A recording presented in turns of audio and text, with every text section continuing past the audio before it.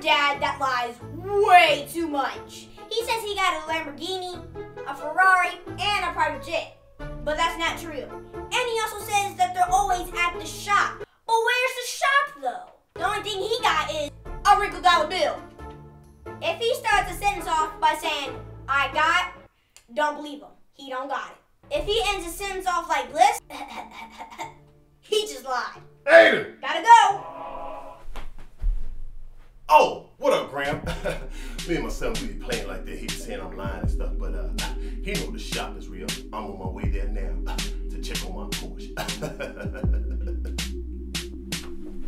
Thanks for watching. Make sure to subscribe and hit that next video, because I guarantee you're gonna like it.